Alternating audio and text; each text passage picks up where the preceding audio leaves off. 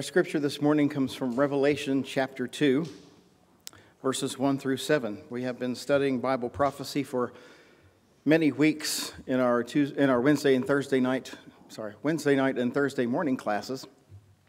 And this past Wednesday and Thursday, I mentioned that we weren't going to spend a lot of time on chapters 2 and 3 of Revelation in the Bible prophecy class because those, quite frankly, don't have as much of the juicy prophecy in them than some of the other chapters were, that they lent themselves more to Sunday morning as the Apostle John is writing his letters to the various churches. So we're going to consider one of those letters this morning to the church in Ephesus, and that's Revelation chapter 2, verses 1 through 7. To the angel of the church in Ephesus write, the words of him who holds the 7 stars in his right hand, who walks among the 7 golden lampstands. I know your works, your toil and your patient endurance, and how you cannot bear with those who are evil, but have tested those who call themselves apostles and are not, and found them to be false. I know you are enduring patiently and bearing up for my name's sake, and you have not grown weary. But I have this against you, that you have abandoned the love you had at first. Remember, therefore, from where you have fallen. Repent and do the works you did at first. If not, I will come to you and remove your lampstand from its place, unless you repent. Yet this you have, you hate the works of the Nicolaitans, which I also hate. He who has an ear, let him hear what the Spirit says to the churches. To the one who conquers, I will grant to eat of the tree of life, which is in the paradise of God. Let's pray.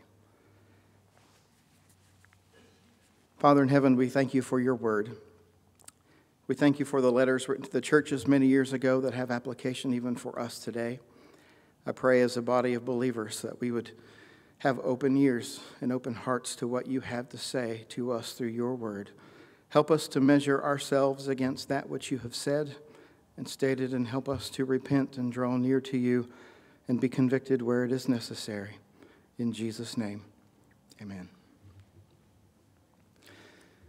It's not at all uncommon nowadays to see someone out running or jogging for exercise. We see it all the time. We don't even think about it, but really, that's a relatively new thing. It's been a few decades, but back before the early 70s, you almost never saw anyone running for exercise or jogging alongside the road. That craze really took off in the early 70s when a man wrote a book. The man's name was Jim Fixx, and he wrote a book about the benefits of running, and it caught fire, and the craze caught fire, and people started running more and more for their health, and it's been a common thing ever since. It was not begun by Forrest Gump, as is popularly imagined, but by the man named Jim Fixx. And so everyone was quite surprised on the day in 1984 when Jim Fixx himself collapsed while jogging and died at the age of 53.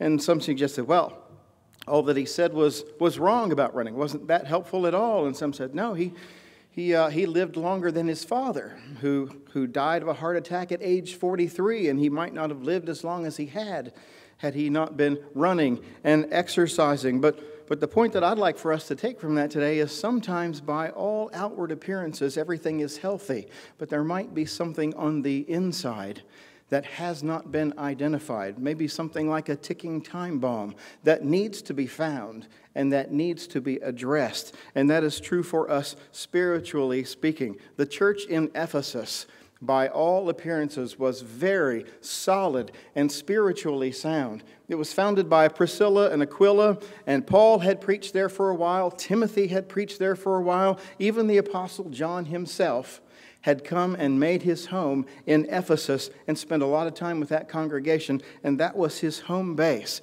And you would think that they had it all together.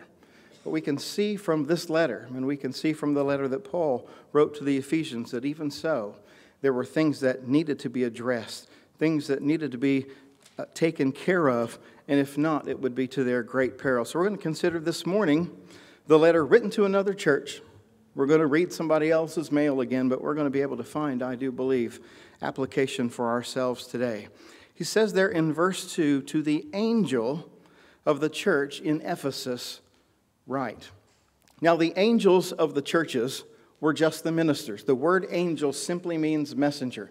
Often the same Greek word is translated. Sometimes it's angel, sometimes it's messengers. And so these letters are simply being written to the ministers who are dealing with them at this time, to the angel of the church, to the minister, to the one who's going to speak to him, write these words. And in verse 1 it continues, the words of him who holds the 7 stars in his right hand, who walks among the 7 golden lampstands. Now, if you're not sure what he's talking about with the stars and lampstands, we're sorry that you missed on Wednesday night and Thursday morning.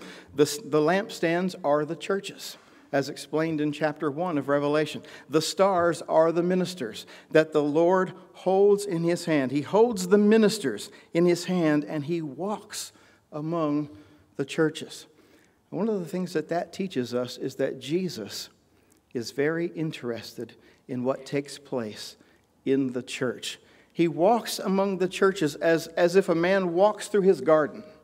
And he looks at his plants, and he looks at his flowers, or he looks at his vegetation, and he assesses whether it's healthy, whether it's producing, what needs to be pruned, what needs things added to it. And Jesus himself is very interested in what takes place in the churches. We must never, when we think of the church, sort of categorize it mentally in the same place as, say, the Rotary Club, or the Moose Lodge, or the Friends of the Library, or the PTA. Now, what they all have in common, people gather together based on a particular issue or theme, and that's what we do. We get together based on what Christ has done for us. But the church is a high and holy institution, and the Lord constantly has his eye on it. And he is assessing, and he is looking, and he is giving instructions, and he is watching how it is that we put into place what he says. Now, as we get into verse 2, those of you who are in the reproof business, you might want to take note of how he does this, starting in verse 2 and in the other letters to the churches. By the reproof business means sometimes you have to offer correction. Maybe you're a parent, or maybe you're a teacher, maybe you're a boss or a manager. Sometimes there needs to be correction. Well, we find some interesting example from Jesus as he does this in these letters to these 7 churches. He starts with something about which he can commend them and say, I like this, what you're doing. And then he moves on to say, but this, here's where we have a difficulty. Here is something that needs to be addressed. He says there in verse 2, I know your works, your toil, and your patient endurance, and how you cannot bear with those who are evil. Now we stop right there. Those are things that any church would like the Lord to be able to say about them. I know your works, and I commend your works. I know your toil. That you know that the work of Christ is not for those who don't want to get their hands dirty. It's not for those who don't want to break a sweat. That there is toil, there is labor. That's why we find so many verbs in Scripture that you must strive and that you must work in order to maintain faithfulness and obedience. I know your endurance. I like that, how you cannot bear with those who are evil. Apparently, the church in Ephesus was very good at church discipline. And when they found that someone was engaged in sinful behavior and it was bringing ill to the reputation of the church, that they addressed it according to the things that had been told, and maybe ended up speaking to someone and regarding them as a tax collector and a sinner. The church at Ephesus was very careful to guard their morality, to guard their doctrine. What a wonderful, stable church it is and appears to be. It says, you have tested those who call themselves apostles and are not, and found them to be false. Think about what that means. Suppose I went up to a stranger and I said, how do you do? My name is Tom Hanks. They might say, really? Well, that's cool. There is a well-known actor by the name of Tom Hanks. And I say, no, I am the Tom Hanks. I am the actor Tom Hanks. They say, no, you're not. I know you're not. No, I am, really. No, you're not. I know you're not. How do you know I'm not? Well, because I've seen movies with Tom Hanks. I've seen Tom Hanks on TV, and I've seen his picture in magazines. I've heard his voice. You are not Tom Hanks. I say, okay, you got me there. What can I say? All right, I'm not Tom Hanks. Well, back in the first century, they did not have the benefit of television and movies and pictures in the newspaper, and the apostles were not necessarily very well known in all areas. There were people back at that time who not only wrote letters like books of the Bible and put apostles' names on them as if the apostle had written it when they had not. Sometimes they would go to a place and say, yes, I am apostle so-and-so, and I'm here to teach you. Well, the church at Ephesus, they knew their doctrine.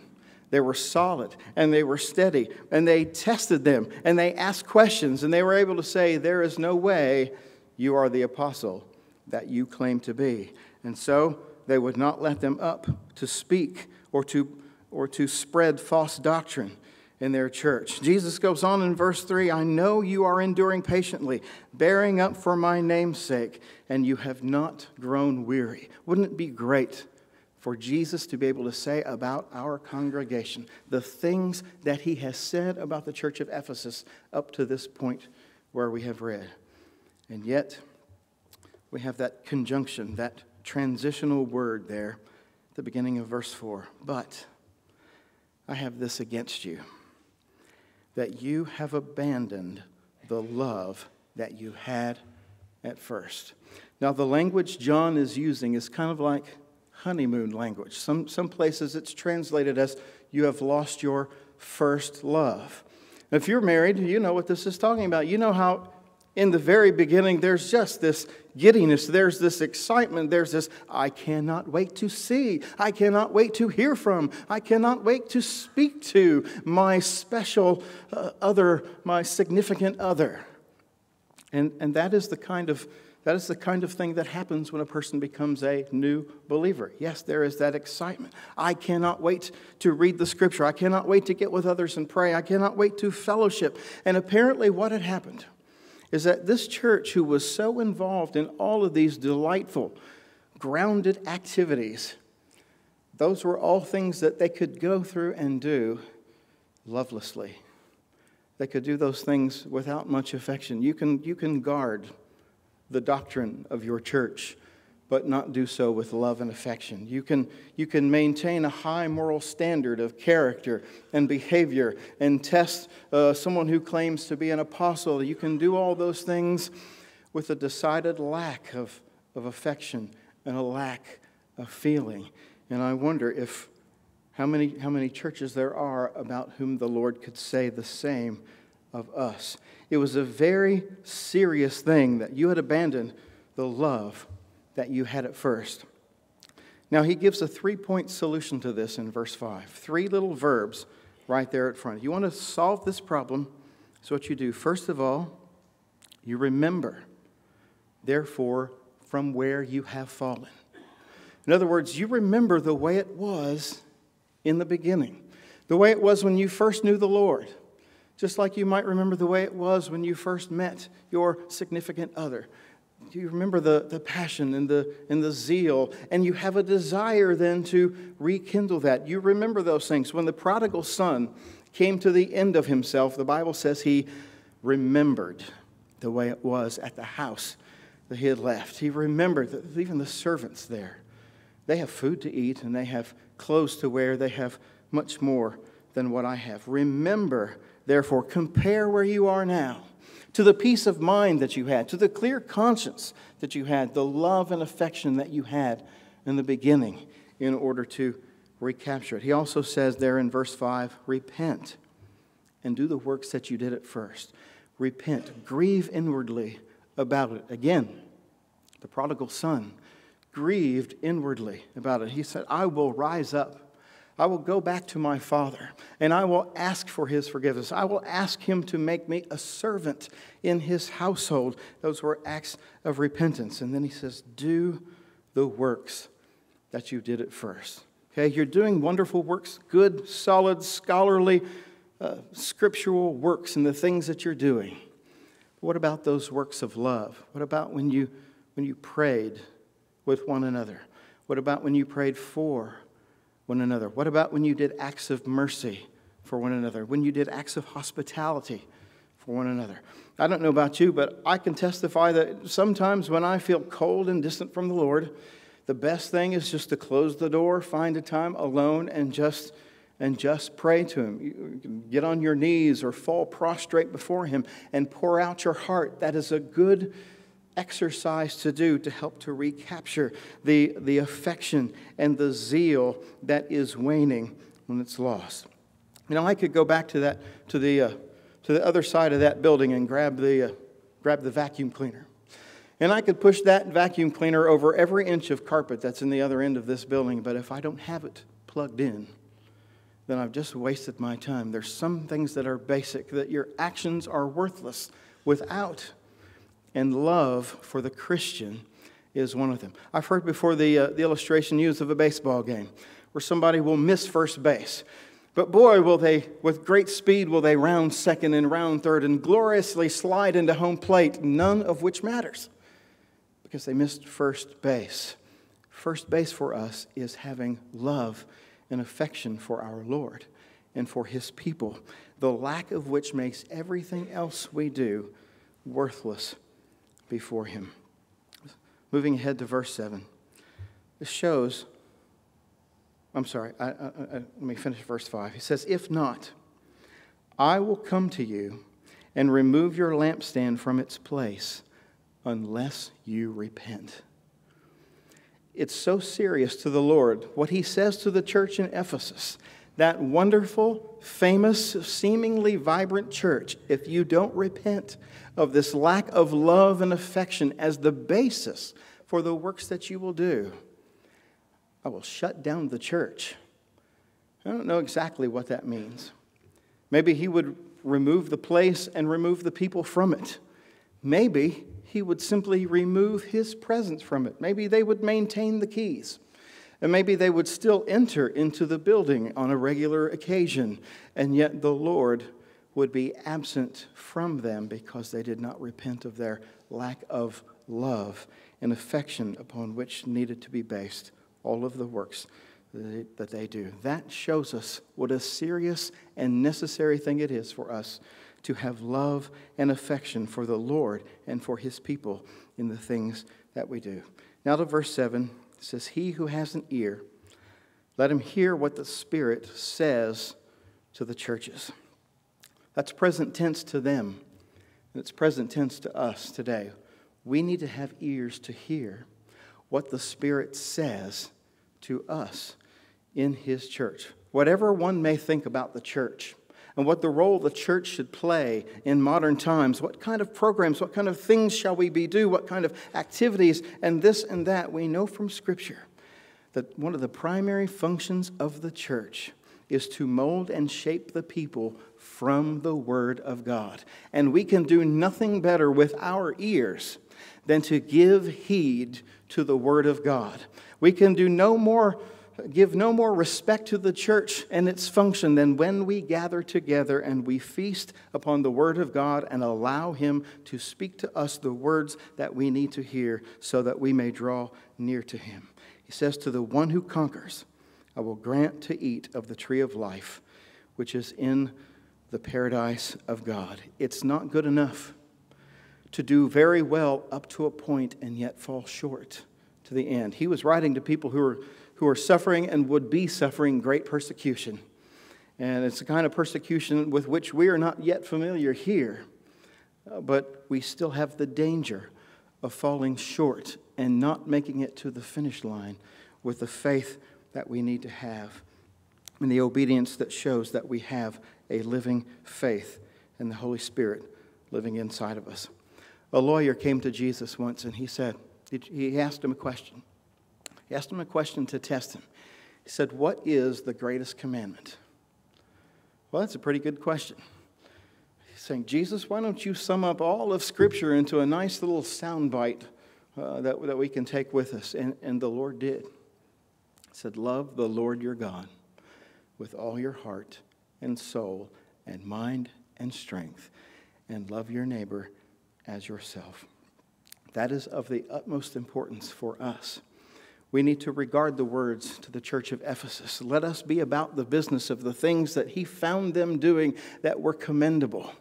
And let us also not be lacking where they were lacking, so that we need to repent of a lack of love that undergirds the work that is the foundation of the things that we claim to do in the name of the Lord. Let's ask Him for His help this morning. We thank You again, Lord, for your holy word.